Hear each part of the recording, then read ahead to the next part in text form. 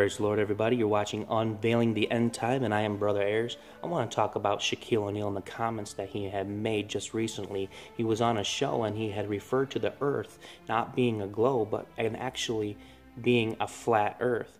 And this is what he strongly believes. Now, he has said that he has driven from California to Florida, from Florida to California many times. Now, he also goes on to say that, first thing they teach you when you come to kindergarten is that 2 plus 2 is 4, and that the earth is a globe, and they show you a model. So he says what we do is we brainwash our children into believing something that is not true, just like when he said Columbus sailed the ocean blue and he discovered America. Well, I believe Columbus sailed the ocean blue, but I don't believe he discovered America, because just like he says, I happen to agree, the Indians were already here. They discovered America.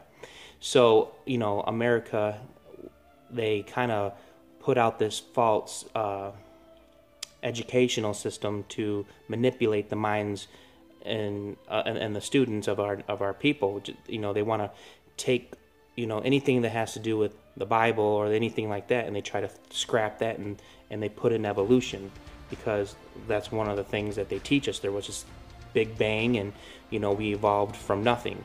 Well, I'm sorry, it takes life to get life. Okay, you can't just have a big bang and then all of a sudden we have everything that we see here. It's impossible.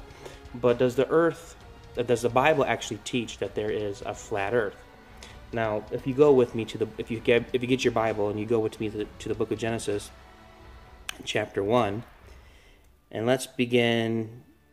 It says in verse 6, it says, "And God said, let there be a firmament in the midst of the waters, and let it divide the waters from the waters. And God made the firmament and divided the waters which were under the firmament from the waters which were above the firmament. And it was so. And God called the firmament heaven, and the evening and the morning were the second day." But if you go back to Genesis chapter 1, verse 2, it says, "And the earth was without form and void, and darkness was upon the face of the deep, and the Spirit of God moved upon the face of the water." So what we have here is that there was water, and in verse 6, it says that God separated the waters from the waters. So in other words, there was like a dome, and there's waters above and there's waters beneath, and in the middle is the firmament. But now if you go over to verse 14 of chapter 1, it says, "And God said, let there be lights in the firmament of heaven to divide the day from the night, and let them be for signs and for seasons and for days and for years. And let them be for lights in the firmament of heaven, so to give light upon the earth. And it was so. And God made the two great lights, the greater light to rule the day, and the lesser light to rule the night. He made the stars also. And God," here it is, verse 17, "and God set them in the firmament of heaven to give light upon the earth." So what we see here is that God moved upon the face of the waters, separated the waters from the waters, which gives you the firmament in between the waters above and the waters beneath. And it says here in the Word of God that He put the sun, moon, and stars inside the firmament. So in other words, it's almost like it's a dome, and the sun, moon, and stars and all that stuff is within our firmament. Now there's some other teachings upon this on YouTube. You can go and you can do some in-depth search and study. Now I've actually watched some of these videos proving that there is in fact a flat earth, and I have to say they're very convincing.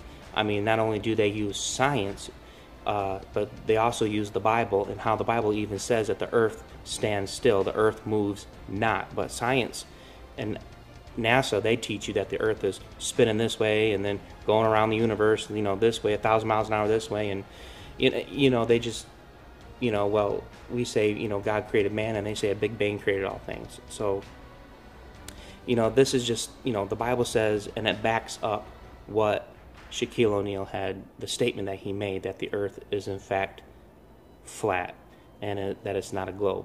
Well, that's just what the Bible says, and but that's my opinion and my beliefs, and I believe the Word of God over NASA and over evolution and all that stuff.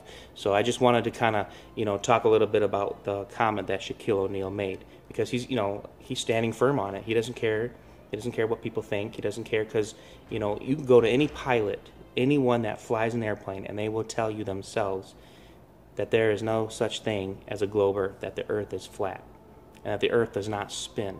Even Donald Trump, President Trump, before he was president, he said he's flown all over the world. And he himself even has quoted and said that he believes in a flat Earth.